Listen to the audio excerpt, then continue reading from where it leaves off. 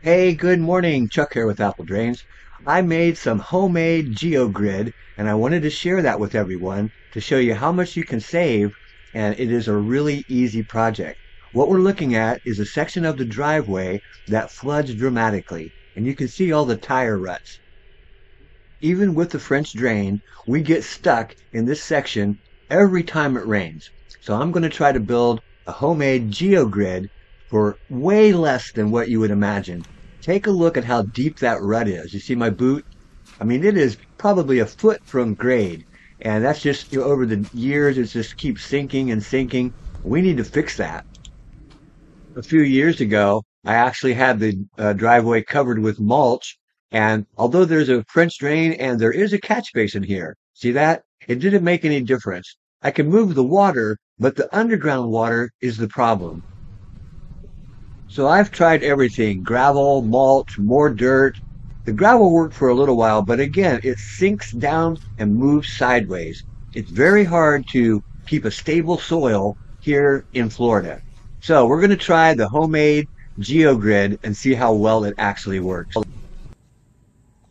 So what I'm using is 4-inch ADS perforated pipe. This is the corrugated pipe. You've seen us use this in many jobs for French drains. What we're going to do is cut it off into 4-inch sections. You can see the perforations in there. And we're going to make this the geocell or the geogrid.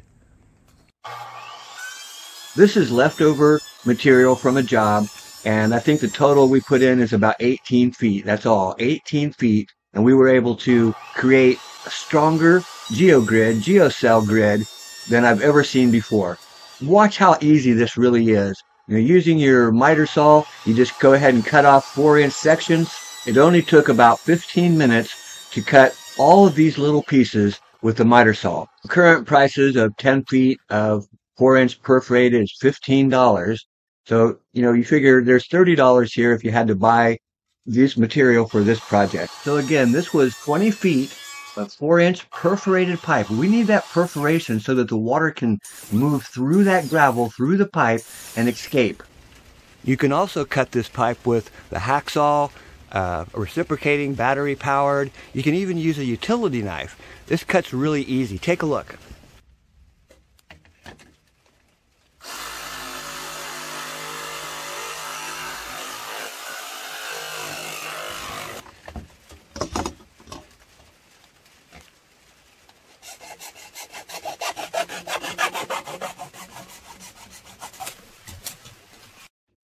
Okay, time for the prep work. We've got to dig this area out so that we can install the geocell, the geogrid, with our fabric and our gravel. We need to dig down about 6 inches, and I'm going to speed this up and down so it doesn't take very long, but watch how easy this really is to do. This is the hardest part, is the labor of digging out the area that you need to put your geogrid. At 67 years old, and this used to be so easy. I could do it all day, but now it takes a little bit longer. Remember I said I had put gravel in here. I also put a geofabric underneath, down there and put the gravel on the top. A little bit tougher to dig that out. Now I'm using the flat shovel just to clear the area. We're almost ready to lay out our fabric and our new geocells that we made ourselves. So now we need to make a border, and this is to hold, your geocell together. So I'm using some plain edging. I made some stakes, pound them in. We're going to it's not going to be perfectly square, but I'm not too worried about that. Next, we just need to kind of level it out a little bit, and then we'll use the tamper to pack it down tight.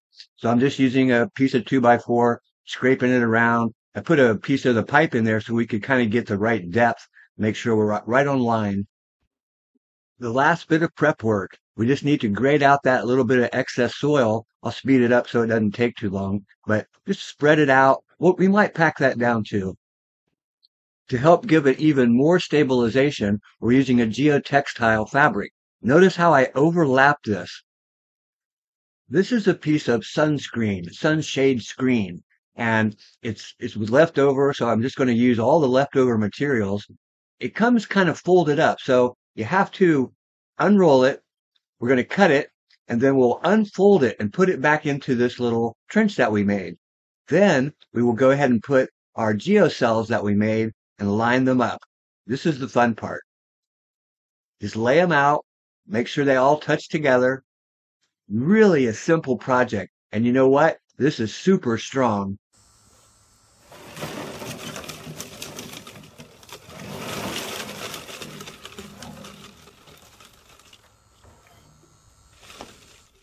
This is such a great project. I mean, it really didn't cost more than $50 for me to do all of this. And all we're doing now is just laying out all of the little pieces that we cut. Remember, this is 4-inch perforated pipe, and it's 4 inches wide. We're just making sure we put them all together, kind of like a patio, like you're setting the paver stones. You know, they're all kind of intertwined together, making the triangle. Really simple to do. This pattern will become so strong once we add the gravel. There are a few sections there right at the edge where I had to figure out, you know, how can I get this to fit better? So I'm going to use some yellow pipe. It's cut exactly the same. It's 4-inch perforated pipe, but we'll be able to squeeze this together and push it into these voids. I think the total time on this project was about maybe 4 hours altogether. I mean, it didn't take that long to do. The hardest part was digging that trench out. And once that's done, it goes together so quickly. Yeah, we're ready to pour some gravel. You can see what I had to do there. I had to use a little bit of that yellow pipe to squeeze into some of those voids, but no big deal. It works great. So I had like 4 bags of the drainage stone that had been sitting out in the yard. They're pretty rotten. The plastic's pretty rotten, so it's kind of falling apart. But we're going to use those. Remember, I'm trying to use all of the recycled materials so that this project doesn't cost very much at all. Another bag, just pour it in. I think there's 2 more bags to put in. And it covered, I mean, that's 4 bags of gravel, and it covered 1/4 of this thing. Not the top coat, but to fill all of the Geo cell grids. As I'm pouring this and spreading it just by hand, I can see how tight this is getting. It is getting stronger and stronger and stronger. I mean, it really is. It's probably stronger than the factory bought stuff that you would spend so much money on, and we're doing this for free. This has to be one of the best projects for the do-it-yourselfer. I mean, truly save hundreds of dollars and enjoy your work. This is going to work out so good. I'm really blown away at how strong this is, just walking on it. So yeah, you know, this is like 19 or 18 feet of pipe, 20 feet of pipe, cut, it's perforated, 4-inch perforated. But look at that. I mean, it's going to work so good. Look at this. No movement at all. And once I put the top coat on here, it'll be even stronger. But look at that. Half the cost of buying that Geo Grid stuff. I mean, I think this is like $20 altogether. Homemade Geo Grid. This is less than half the cost of anything out there, and it's not hard to do. We are using 4-inch perforated pipe, and we just cut off 4-inch sections. I used a little bit of the yellow pipe from a job. This is all leftover material, so actually it didn't cost me anything. The only thing I paid for was some of the gravel, because this is leftover from jobs. But look at this. This is something you could easily do yourself. This is a test section, because I wasn't sure, but I'm going to cover it up. We're going to drive over it. It's going to rain this afternoon. Let's take a look. So I had this gravel left over in the trailer, so I backed it around here, and we're just going to dump it all out here, pour it on top of that Geo Grid, and then we're going to go ahead and smooth it out, and I'm going to run the van over it. Let you guys see this close up, how strong this actually is. So this was leftover gravel from a job. Gravel in Florida is pretty expensive, but if you're up north and you've got this sandy loam soil, this is going to work really good. And it's half the cost of traditional Geo Grid. Okay,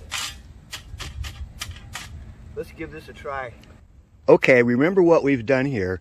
this was an area that when the van or car would run across this area, it got stuck. So we made our own Geo Grid for way less than half the cost of anything. So we dug that area out. We've got 2 layers. We've got the geotextile fabric, and this is actually a sunscreen shade. That'll help the water flow down through there and also keep it from rising up, underneath there. Let's go ahead and drive the van and the trailer across this area. You ready?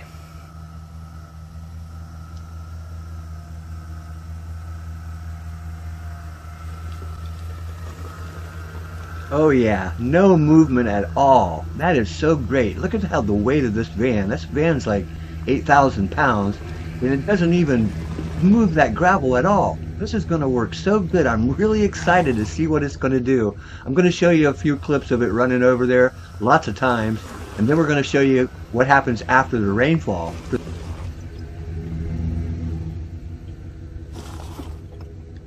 So I think I ran over this trying to pack it down a little bit more, maybe 10 times, and wow, I am so impressed with this system. I mean, it works so good, and we did it for virtually $0 because we used all recycled materials that we had laying around here and put it all together. You can do this too. This is not hard to do. You know what? It worked really good. And if we look up here, you can see it's about to rain. So we're going to give it a real test here. Then after that, I'll cut off this excess because it's working good. This was just an experiment. So I'm going to extend it all the way through the rest of this area. And I'm so excited. Like I said, this was homemade Geo Grid for less than half the cost. I think my total materials here actually was just the gravel, and that was left over from a job. But you did pay for that from a previous job, so there's probably about maybe $40 worth of material here. Amazing. Remember, we've been getting stuck here every time it rains. I mean, I've tried everything: gravel, mulch, fabric. I've tried it all. But this is going to work.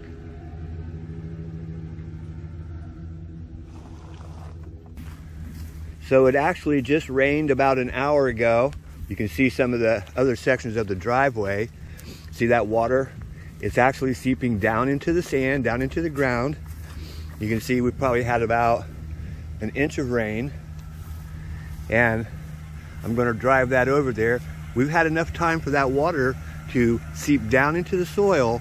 Remember, what happens is that here in the south, in this sandy loam, everything spreads out. So when you put weight on it, it doesn't just go down, it goes out.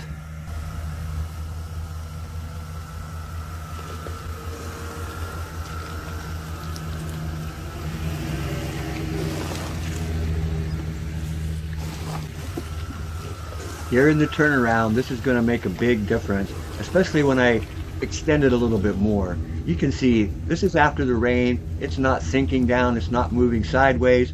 That is holding so strong. I'm so impressed with this little system. And again, this is something you can do yourself. Make your own Geo cell, your own Geo Grid, and solve your problems. If you have a driveway or even a low spot in your yard, this will work so good. Okay, I'm pretty convinced this is going to work great. So here, after the rain stops, thunder and lightning, I'll go ahead and take care of this. We'll cut that off, and we'll start excavating all of this section over here as well as over there in front of the van. So this really was a great project, something that you could easily do yourself and truly save quite a bit of money. Hey, this is Chuck with Apple Drains, reminding you that if you believe you can do something, I guarantee you can do it. Have a great day.